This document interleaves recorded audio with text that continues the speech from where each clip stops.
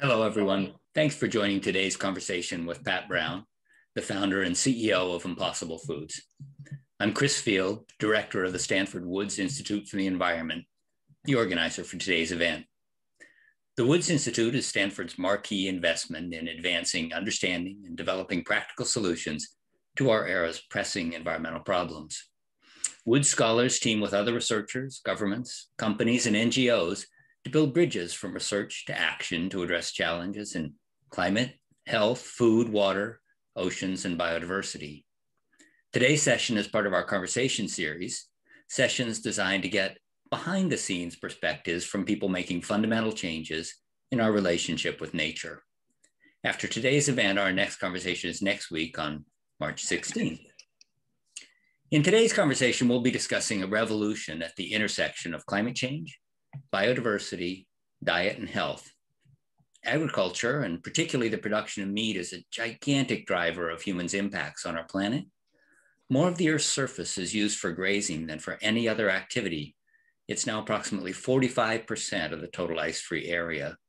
The most recent synthesis from the IPCC indicates that agriculture, forestry, and other land use, a category that's dominated by animal agriculture, is responsible for approximately 1/4 of total greenhouse gas emissions globally.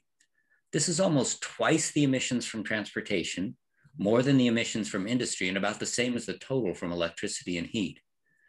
There's no question that livestock casts a long shadow, but that's beginning to change, and it's exciting for me to launch a conversation with one of the people most responsible for driving that change. Today's conversation with Pat Brown will be moderated by Roz Naylor. Before turning the microphone over to Roz, let me say a couple of things about process and then provide a bit of background about Roz and Pat. The format for today's conversation is that Roz will start with a few questions. After about 20 minutes, we'll get to the good part, questions from all of you in the audience. To get a question into the queue, type it at any time into the Q&A box using the Q&A button at the bottom of your screen. We'll get to as many questions as we can. After the conversation, we'll post the video on the Woods website. Roz Naylor is the William Wrigley Professor of Earth System Science and founding director of the Center on Food Security and the Environment at Stanford. An economist by training, her research focuses on policies and practices to improve global food security and protect the environment. Roz's research projects address a wide range of issues from intensive aquaculture and livestock systems to food price volatility. She currently co-chairs an international initiative, the Blue Food Assessment, which provides a comprehensive scientific evaluation of the sustainability, nutrition, equity, and justice dimensions of aquatic foods. Pat Brown is the CEO and founder of Impossible Foods, a company at the forefront of making nutritious, delicious meat and dairy products from plants. Prior to his current gig as a high-tech CEO, Pat had a distinguished career as a biochemist, much of it on the faculty at Stanford. He played a key role in HIV and led the development of DNA microarrays, a new technology that made it possible to monitor the activity of all the genes in an organism. I first met Pat about 20 years ago when he was pioneering new approaches to scientific publishing through founding the Public Library of Science. Pat's research accomplishments have been recognized with election to the National Academy of Sciences and the National Academy of Medicine, as well as the American Cancer Society Medal of Honor. Pat turned to food-based production based on asking how he could use his training and experience to make the largest positive impact in the world. The answer was Impossible Foods, to which he's devoted himself full-time since 2011. Roz, the microphone is yours. Thank you, Chris. And Pat, it's great to have you here. You and I have sort of crossed paths in various ways, but it's really nice to share the stage today. And I think we've shared a lot of our concerns about the environmental impacts of global food systems. And of course, you have taken it so much further with this $2 billion company and really revolutionizing the way that we think. So we have tons of questions. We're going to have the audience ask questions. But I thought I just want to start with your personal journey. I mean, a lot of us have focused on impacts of livestock on the environment, but how did you get to where you actually are in taking it into Impossible Foods? That sabbatical was pretty telling, but what actually happened during that sabbatical? Well, basically, I didn't set out to work on this project. I was not contemplating doing anything in the business world. But as Chris mentioned, I just sort of challenged myself to figure out how can I have the biggest positive impact on the world, given the kinds of things that I'm, competent at doing.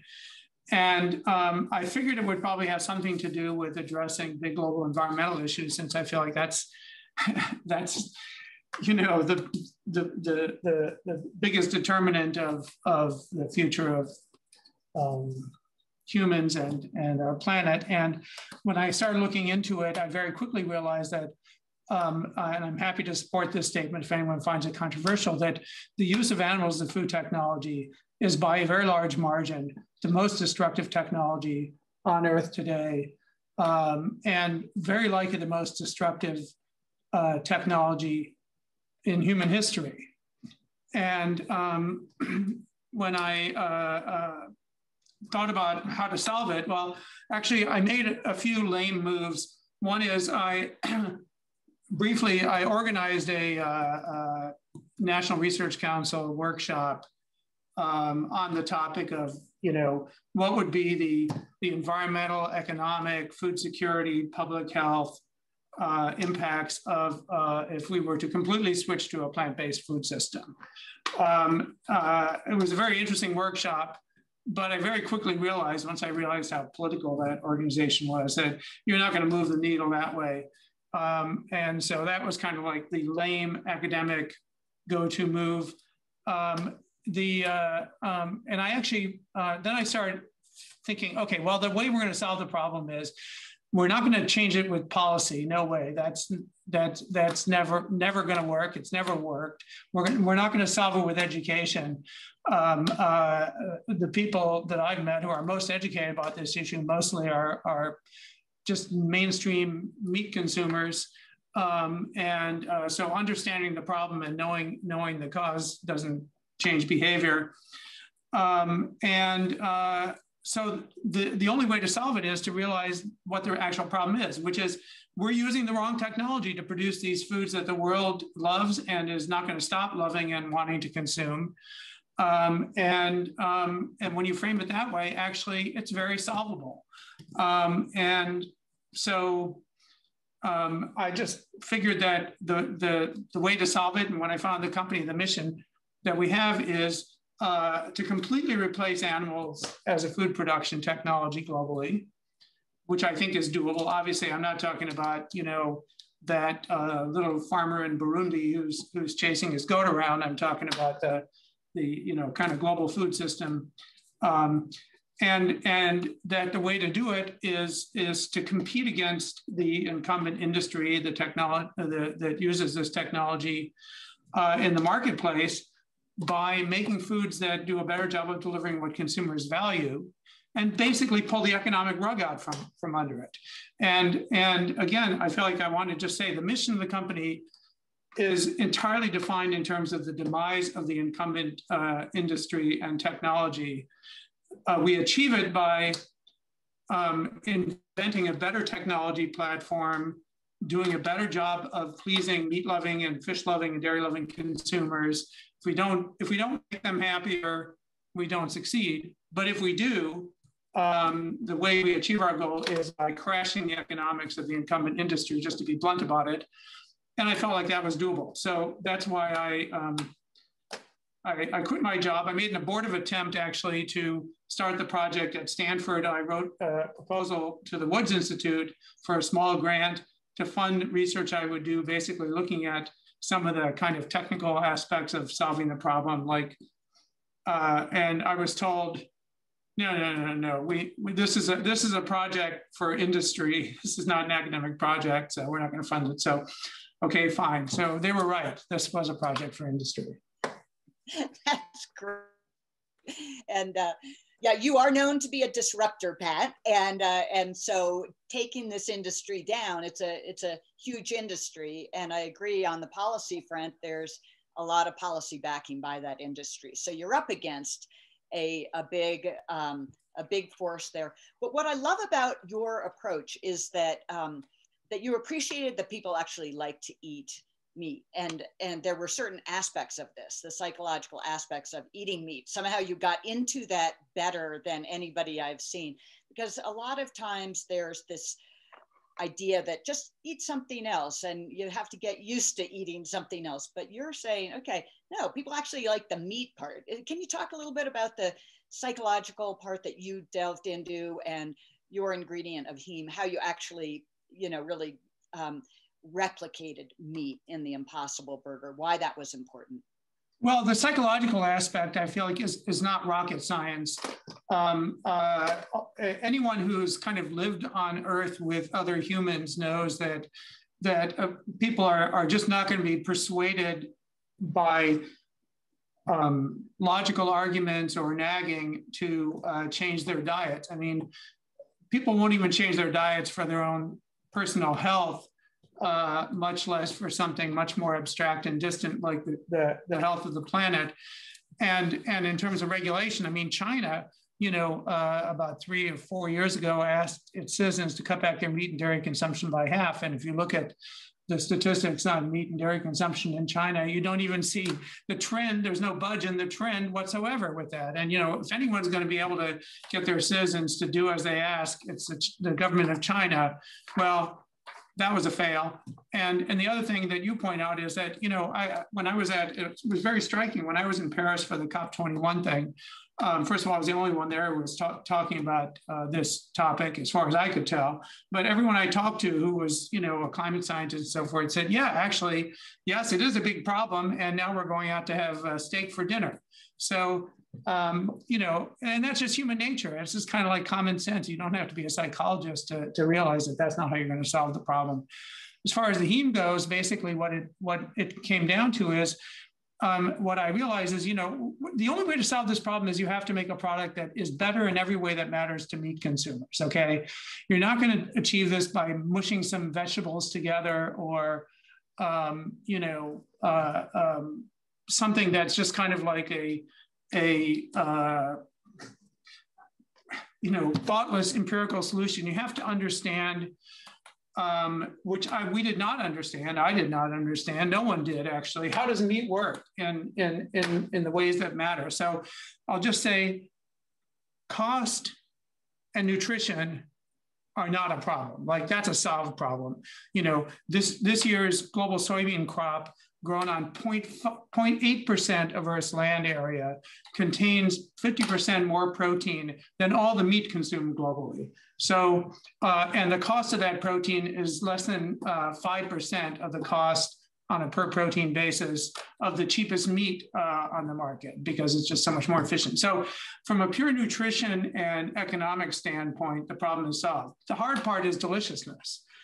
And that was the unsolved part. And amazingly, and so I just felt like, as a scientist, okay, well, if we're going to make a product that does a better job of doing what meat does in terms of satisfying consumers' cravings and so forth, we need to understand how meat does it, okay? Amazingly, you would think that something that is like kind of an obvious thing for people to be curious about, why does meat taste like meat, and why is meat from any animal immediately recognizable as meat and not broccoli? Someone would have asked that question before, but I know that no one did, because basically the food industry, no offense to anyone, I'm going to say a very inflammatory comment, has zero curiosity, okay? There's no curiosity. There's virtually no innovation. Like, innovation in the food industry is like a new flavor of Fruit Loops. So I know no one had looked at this, because the answer was pretty obvious. 95% of the answer is, why does meat, from a flavor standpoint, taste categorically unlike anything from the plant world? Is that the things we call meat have way more heme, okay? Every cell on Earth requires heme as part of its energy generating system and so forth. But animals, because they are so much more metabolically active, they burn more energy. Heme's involved in the electron transport chain and respiration, and also involved in oxygen delivery and stuff like that. They need a lot more heme than plants do. And it's obvious that, meat is red or pink, fish is red or pink, plants are green. And They have heme, but very little of it. Now, it wasn't obvious that heme was responsible for the flavor, but as any biochemist knows, heme is one of the best catalysts in nature. I mean, the enzymes in your body that are responsible for whatever, metabolizing caffeine, metabolizing Tylenol, metabolizing all sorts of toxins and drugs, use heme as the business end. The enzymes that are involved in biosynthesis of all the steroid hormones use heme as the business end. It's a great catalyst. And you know, when you eat raw meat or when you bite your lip, that bloody flavor of blood actually turns out to be due to the catalytic activity of heme oxidizing polyunsaturated fats, mainly linoleic acid, to produce these compounds that are among the most potent odorants known. They're in terms of on the molar basis, how much is required for you to be able to detect them, incredibly potent odorants, and they smell and taste like blood, okay? And those are produced in real time in your mouth when there's heme in your mouth because they catalyze this oxidation reaction of linoleic acid or whatever. And when you cook meat, there's something that happens that, you know, does not happen when you cook whatever, green beans.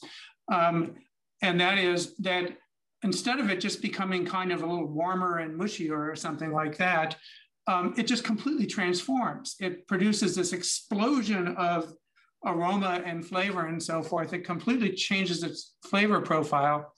That smells like a catalyst for sure. So before I even actually, I think it was in my Woods grant that I wrote, I hypothesized that leg-H was potentially the catalyst. I mean, that heme was potentially the catalyst of meat flavor and so forth. But it was only once we built Impossible Foods and we could actually do the experiments to prove it. But the fact that no one had done this before, there was not a single word in the literature, there was not a single, nothing in the patent literature, you could Google search it, nothing, is just a statement about two things. Number one, people just, you know, don't have scientific curiosity about food. They just think food is food is food. It is what it is. Maybe we can get these crops to grow faster or the pigs to grow faster or something like that. But anything that's really, you know, non-incremental changes and so forth doesn't happen. So for you guys in the audience who think this is a potentially interesting area, it is wide open for innovation. Every aspect of the food system can be vastly improved because people think of it in terms of, well, let's you know, quantitatively increase the yield. Let's make this same old thing that we've been doing forever a little bit better. So it's a huge opportunity anyway. Sorry, that was a rant, but yeah, heme, yeah. Well, I think that's so interesting because yeah, people love the barbecues. They love going to fast food joints and this is spreading all over the world. I mean, it's obvious that you're hitting a real taste preference here and it's so important. So I want to get into some of the kind of challenges that you've probably faced. I can't imagine this has just been a perfect linear process, you know, of success after success, because there are things, issues that people raise. For example, on the nutrition front, as we're eating more starches and so forth, you know, is the Impossible Burger actually a lot better for you than having actual meat? And so that's one of the issues that comes up. And soy, I think in particular, has been an issue many consumers have started to raise questions about. I know you've addressed this in Impossible Foods, but what would your response be on the nutrition side? And then I want to ask you about the economics and scaling and making the Impossible Burger actually affordable to all. So you can take either of those questions first. Well, I can take both of them. I mean, I could, to answer them in detail is a long story, but in a nutshell, from a nutritional standpoint, one of our core principles internally is that we're never going to make a product that we don't believe from a health nutrition standpoint is better for the consumer than what it replaces. Note that it's better than the consumer, for the consumer than what it replaces, not better for the consumer than anything else that they could possibly buy, because the goal here is not to replace your kale salad with an Impossible Burger. It's to replace a burger made from a cow with an Impossible Burger.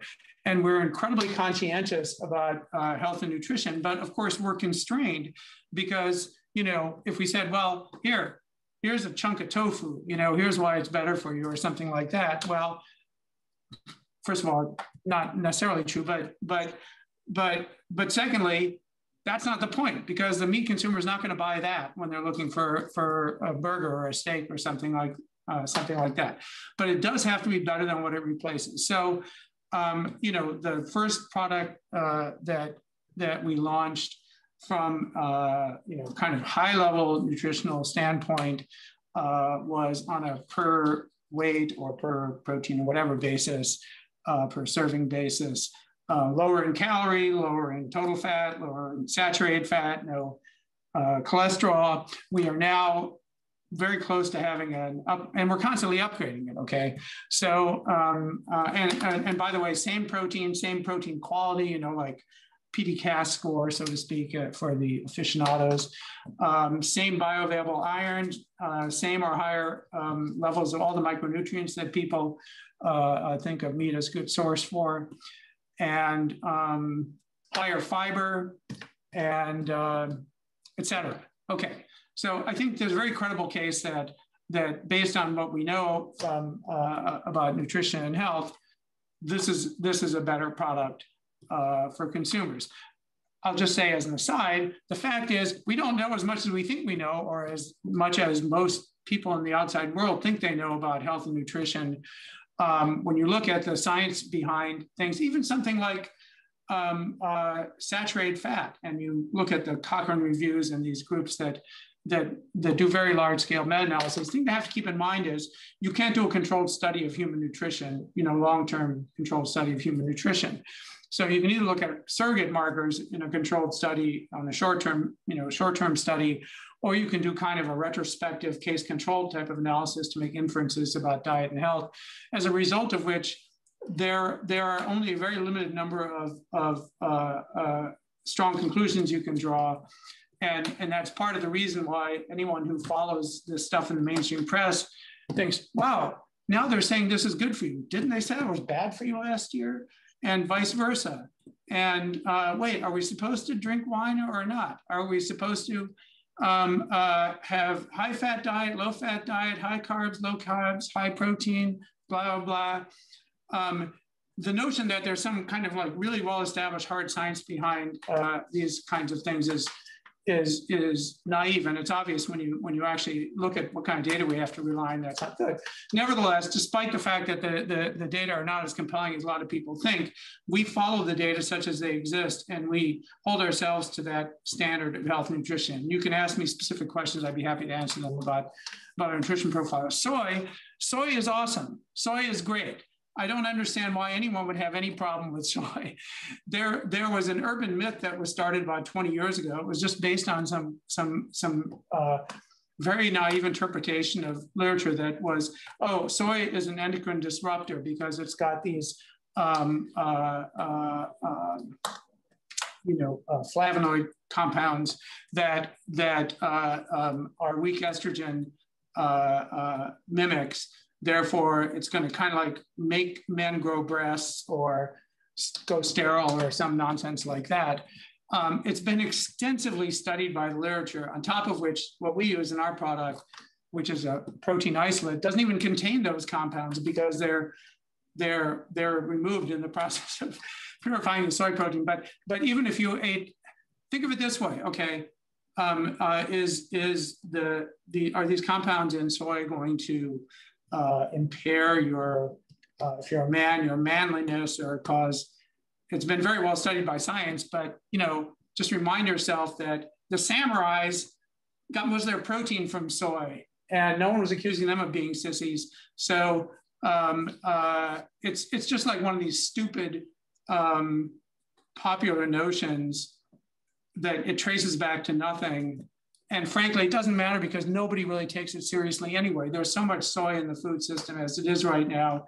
Nobody's freaking out over this. It's just a handful of people that kind of make an issue out of it. And so, and the cost, bringing the cost down so everyone can. Oh, the cost. Great idea. Okay, think of it this way, okay? And actually this is going to get into a controversial topic potentially, which you can follow up on. So look at the drivers of the cost of meat, okay? What are the inputs? You need land.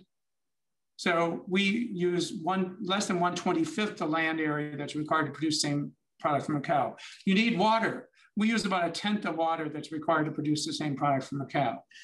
Fertilizers for the feed crops. Our total fertilizer footprint is less than 10% of the fertilizer footprint of a cow burger.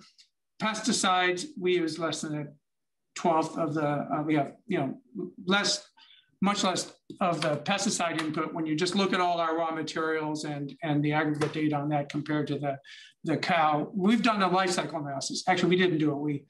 We had an independent auditing firm do a life cycle analysis. So that's where these numbers come from. Labor. If you make meat from plants instead of animals, you need less plant crops, okay?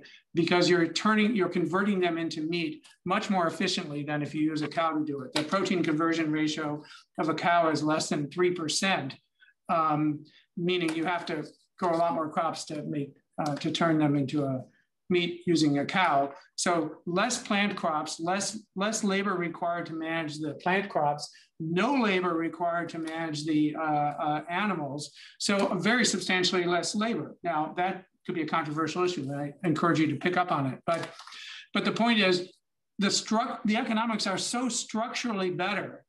The only thing that they have that we don't have is they've already paid for all their infrastructure, and we're paying for it in real time as we grow. And so we don't have the economies of scale, but we know what the structural economics are, and asymptotically our costs and our prices to consumers will be much lower. Okay, so we've got about 30 questions here. So I'm going to just start diving in and start asking. We have 700 people attending this, so we'll see how far we get. So I'm looking at one from Jim Leap, who is the head of the Center for Ocean Solutions with Theo Michele. And he said, in addressing the sustainability of the food system, many look to the potential of fish.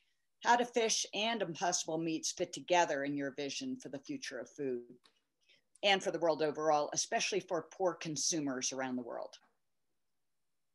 First of all, one thing I want to say is that, just to be clear, we're trying to crash the incumbent industry. That doesn't mean that we're going to go out there to the fishermen that are fishing to feed their families and stuff like that and snatch away their fishing rods or steal that goat from some poor farmer in Bangladesh. We're competing in the global markets. And to the extent that we can do a better job of serving consumers, it's their choice. So just to be clear, but the fact is that fish populations are in a catastrophic situation. Actually, could you give me 2 minutes to just show you some supporting statistics about the environmental impact of the industry, just to frame this, and then because I think I'll just say something. And this is partly directed at you, Chris. If you look at the way that people in the environmental sciences world, the climate sciences world, look at this problem, they're way off the mark. Okay, they're way off the mark, and they're missing the big story here. That's our mission, by the way. 2035, we're coming at you. Just take our word for it. This is from the World Wildlife Fund's biannual report. They've been doing this study with it's a multi-scientist consortium that they lead with the Zoological Society of London. They've been doing this for more than 50 years and reporting on the state of the populations of more than 4,000 diverse animal species around the globe. And what they reported most recently, this was last year, is that, and they've been tracking this for a long time, is that the total populations across diverse species, the number of living individuals on average across diverse species of wild mammals, birds, reptiles, amphibians, and fish, on Earth today is less than a third what it was 50 years ago, okay? That is an absolute catastrophe. It's a much bigger threat to the future of humanity than climate change, which is a humongous threat to the future of humanity, okay? And here's another summary from their data, which is what are the causes of this collapse of global biodiversity? It's almost entirely the use of animals for food. That's the headline. In this pie chart, the sector on the right, the kind of teal sector on the right, is exploitation. Mostly fish. It's hunting and fishing, so overfishing, okay? And I think anyone who tracks fish populations, though, that's the absolutely #1 driver of the collapse in fish populations, which are less than 30% what they were 50 years ago in freshwater and oceans and so forth. The red on the bottom is habitat degradation. The green is habitat destruction. And essentially, and you heard about the land footprint of animal agriculture, which 45% of Earth's ice-free land surface. By the way, every city on Earth could fit in less than 1% of Earth's land surface. Every human-built structure, from houses to parking lots to sidewalks to factories, fits on less than 2% of Earth's land surface. 45% is animal agriculture. This is animal agriculture and overfishing. Okay. And I'll just give a couple more statistics so you can, to just drive this point home. There are 1.7 billion cows on Earth.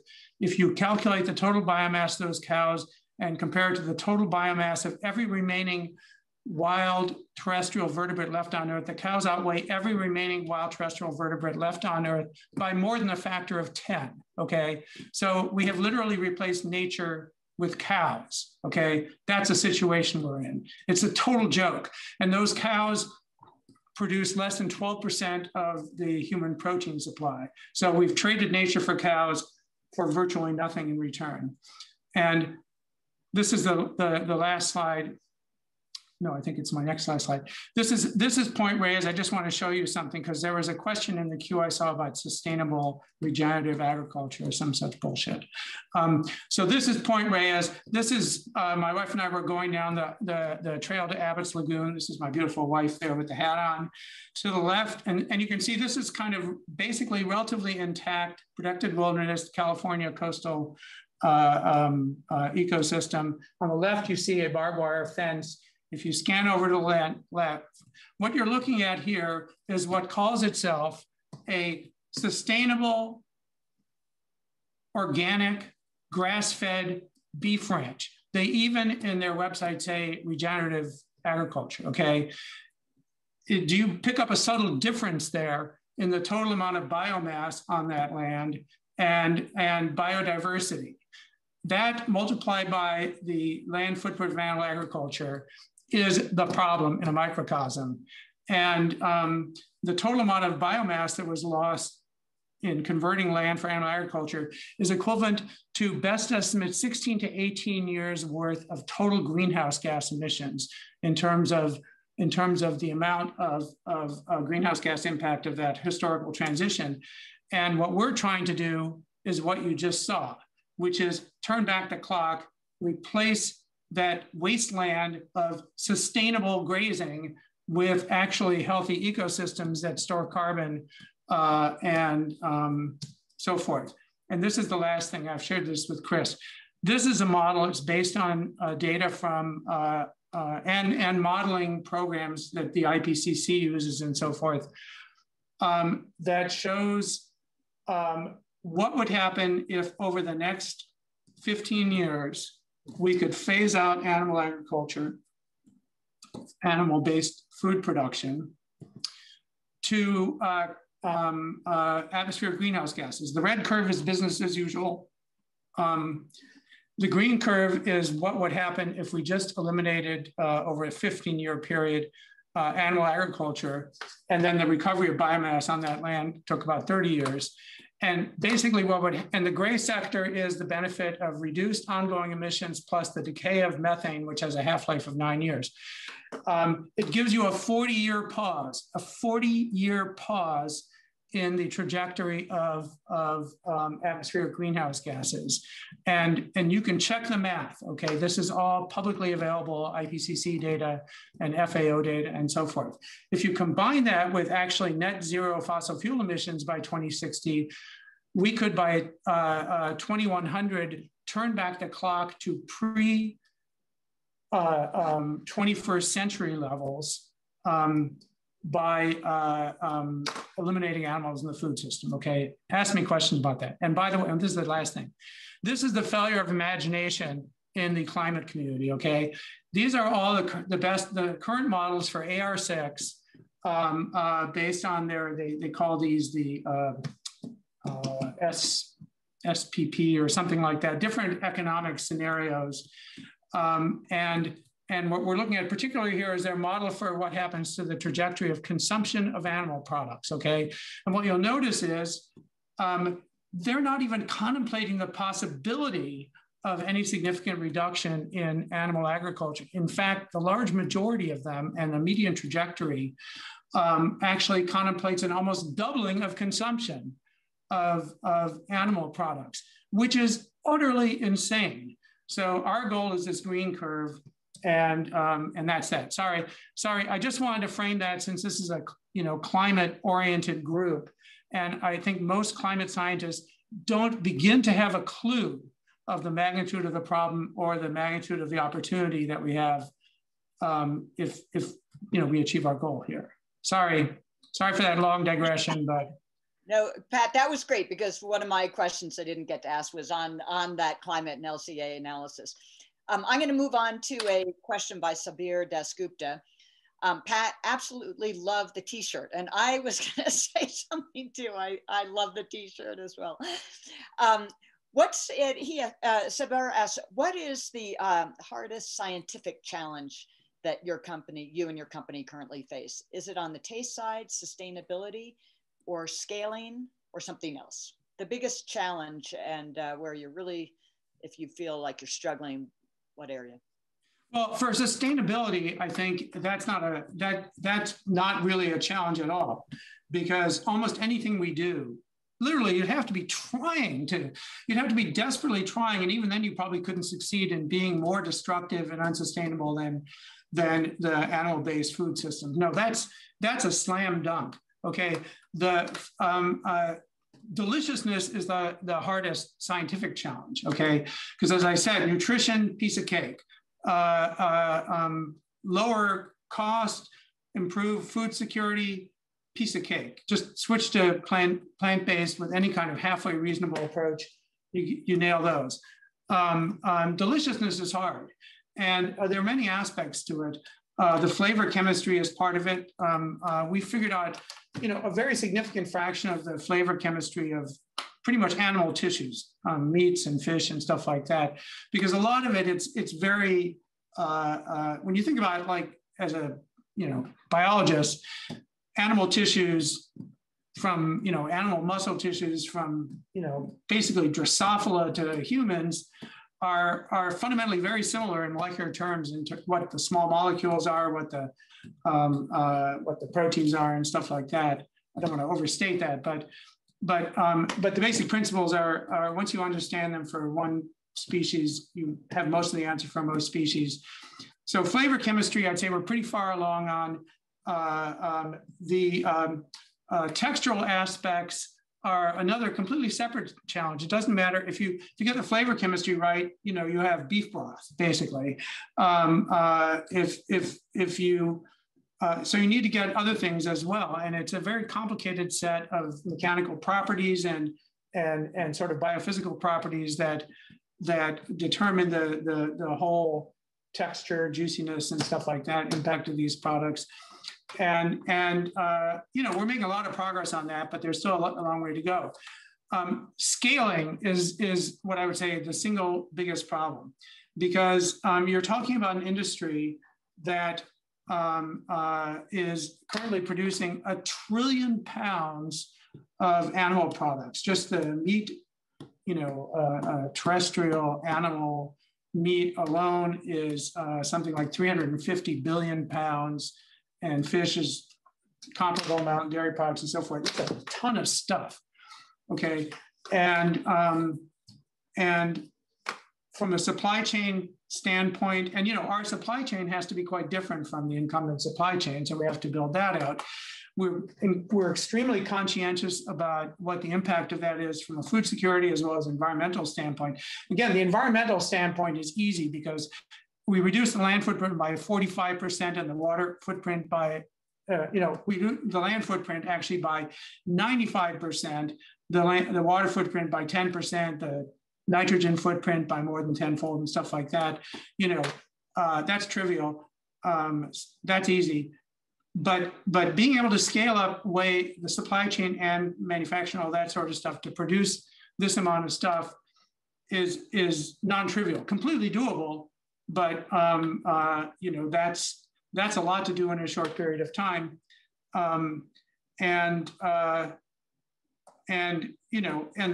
The economic scale is huge. It's in 10 years, less than 10 years, it's going to be a $3 trillion market at wholesale.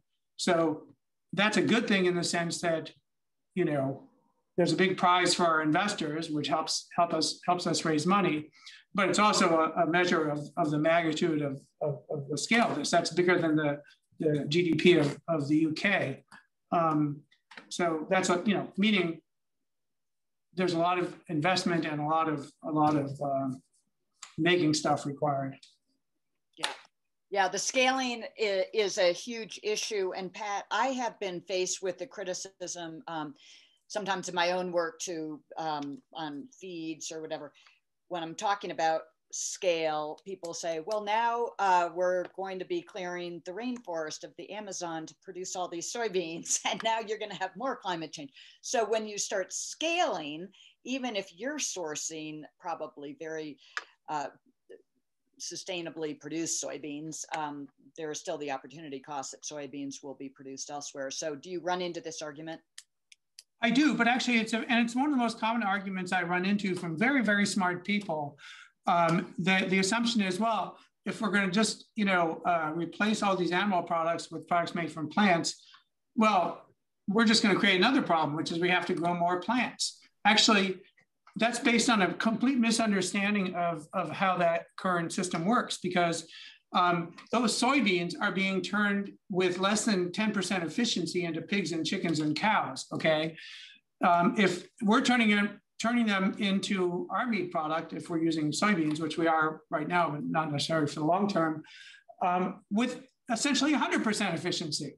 So you actually, counterintuitively, not only don't you need more plant crops to support our system, you need less land devoted to the crops that go into our products than are currently devoted to,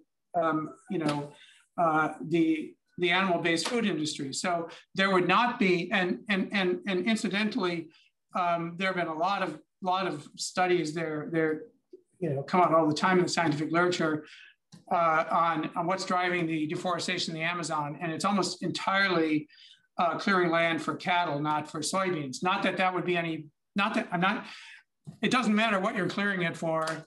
It's a disaster. So we agree on that. But you're not going to need to clear more land to grow more soybeans. You can actually grow less soybeans and still fully support that system. So that's that. Yeah, good, excellent. A question from, we have two more questions, I think, for timing. A question from Steve Welker. Hi, Steve. Can you compare the benefits of plant-based meat to cell-based meat? Will they coexist in the future? Well, one of the great advantages of plant-based meats, I would say, is existence. Because there does not exist a cultured meat. And nor will there ever exist a cultured meat that can be scaled economically. And I can give you a million reasons. And I have lots of familiarity with cell culture, so I know what's entailed. I'm going to give you rather than talk you through the detailed economics of it, I'll just give you a couple of kind of illustrations to get the point across. One is, suppose I said, the way we're going to produce beef in the future is we're going to take cells from cows and grow them in culture and blah, blah, blah. It would be easier actually to say, no, you know what we're going to do? We're going to harvest fetal cows and we're going to wipe out their immune systems and then feed them intravenously for their entire lives. That's our new system. Well, that's easier in a sense because you don't have to grow those fetal cows or their tissues from cells. But you still got the problem of no immune system, and you're not feeding these cells grass. You're feeding these cells very carefully extracted, sterile, pure nutrients to enable them to grow, which they then convert very inefficiently into cell mass, and keeping them protected from even a single virus particle because they have got no immune system, or a single bacterial cell getting to that mixture and wiping out your entire mega cow. That is completely non-trivial, as anyone who's ever tried to grow anything, even a much faster growing organism in a sterile environment knows. So the economics are a disaster. From a sustainability standpoint, probably worse than the whole animal approach. And imagine that it were feasible. Suppose we could actually grow a steak, from muscle cells. Would you would your first move be sell it for $5 a pound as food, or sell it for $1 million a pound to treat people with muscle wasting diseases and so forth? And that's not a thing, by the way, because actually we're not far enough along to even be able to make any kind of remotely reasonable cultured replica of a tissue as complex as a whole muscle. And if we did, like I say, I think our first move would not be serving it as food. The other thing I'll say, just as a thought experiment, is suppose this was 200 years ago and someone said, you know what, horses are actually pretty, it's getting out of control. There's too much horse shit in the roads and we have to find a better technology for moving our vehicles. So bingo, here's my genius idea. We're gonna culture horse muscle cells and then take those cultured horse muscles and hook them up to gears and pulleys. And that will be, the powertrain of the future. Well, I think that's kind of a moronic idea because you miss the whole opportunity. The opportunity is actually, you're failing to separate the technology that we've always used to serve this function from the essence of that technology and what's valuable from it. That, what you want is this vehicle to move without you having to push it. And we've always used horses for that, but that doesn't mean that's the only way to solve the problem. But if you think of it that way, then we're going to culture horse muscle cells. It's the same with food. People just are not recognize the fact that animals are just a technology that we use to produce these foods. They are not the food. They are the technology that we use to produce these foods. The food is defined by its sensory profile, its nutritional value, and stuff like that. So anyway, it's a ridiculous idea. It's never going to be anything. It's not going to be a thing. It's the food of the future, and it always will be. We have just time for one more question, really.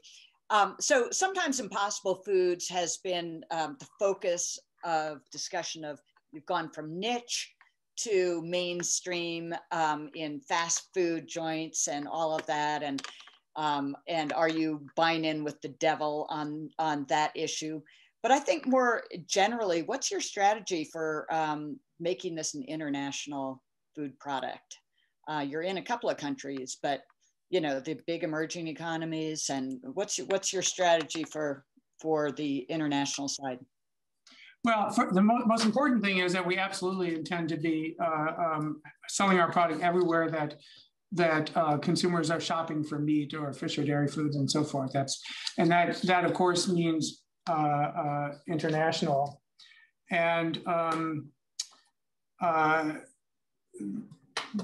in order to be at that scale, first of all, there is the underlying problem of we have to scale our production and supply chain and so forth, which is, a heavy lift when there's so much physical stuff being made. It would be nice if this was just an app and all we had to do was clone bits as opposed to atoms. But anyway, that's one aspect, and that's a solvable problem. It's hard.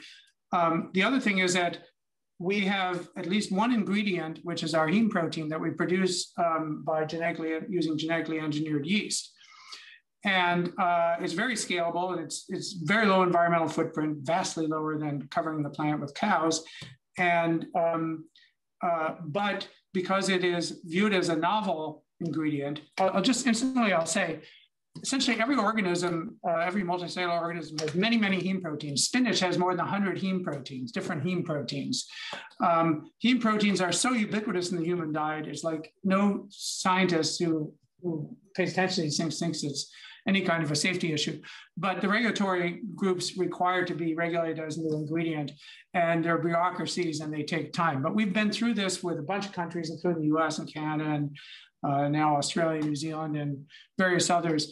And that's just a gating factor, but we're, I would say, extremely confident for China and Europe and so forth that we'll get to the other end of that. And then we definitely will be ready to scale internationally, and that's our intent. There was another question which I just glossed over. I don't remember what it was. Niche to mainstream. Are you niche to mainstream? The devil of Monsanto and McDonald's and all these groups. Okay, here's the deal. Okay, one approach would be say, you know what, we're just way too proud to sell our products. And you can ask the same question about, are we going to sell our products in a country whose politics we don't approve of, okay? Or will we sell it with a vendor whose business practices we don't approve of? Well, what's the alternative? The incumbent industry will be doing it. Consumers will be worse off, for not having access to it, and the planet will be vastly worse off. So we cannot be fundamentalists about that.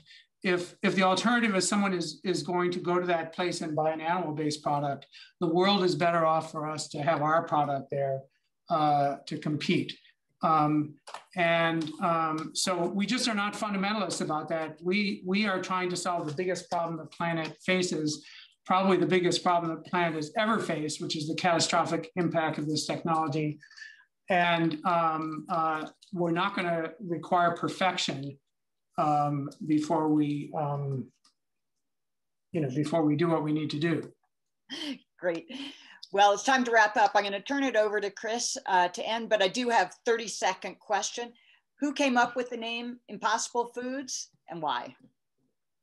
Well, that's a very hard question to answer, although it's because what happened was we went through a bunch of names, okay?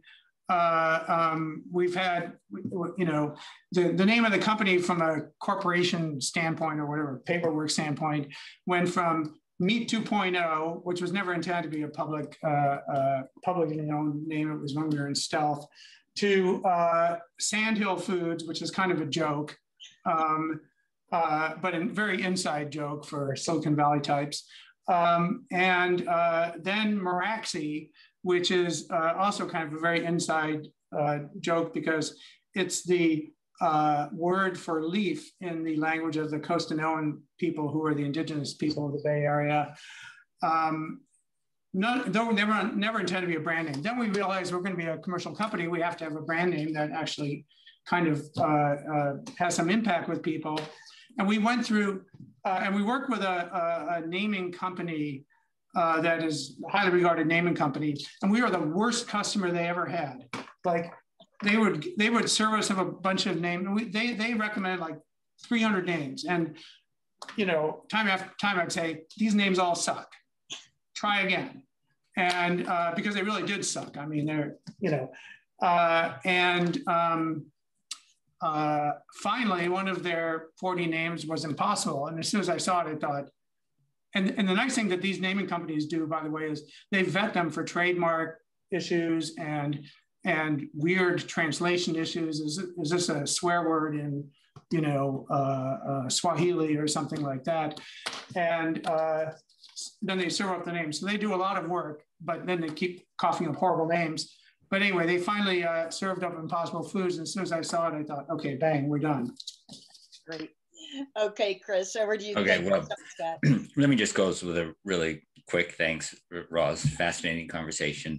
Pat, a real tour de force in how to disrupt and build at the same time. You know, I never heard the story of your proposal to the Woods Institute being turned down.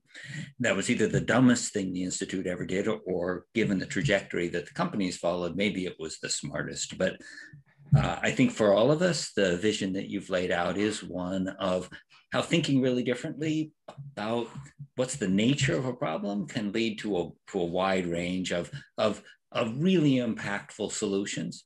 We certainly wish you the very best for the future of Impossible and the best for the world. Thanks again today to our technical team behind the scenes, Molly Field, Athena Serapio, and Justin Warren. And thanks to everybody who joined us today for a set of really fascinating questions and a conversation that I hope really is changing the world. So long. Thanks a lot, Chris and Roz.